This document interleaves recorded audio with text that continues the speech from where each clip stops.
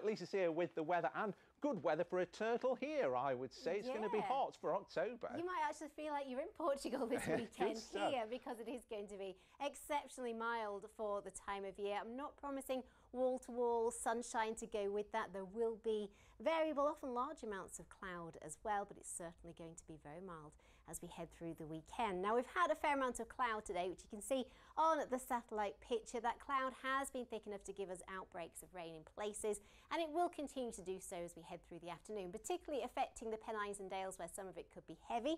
Generally, through the Vale of York and eastwards, it is going to be dry, and there will be some cloud breaks to give a little bit of brightness at times. A moderate to fresh southwesterly wind, and that's slightly taking the edge off the temperature, but temperatures way above average for the time of year, 19 or 20 degrees.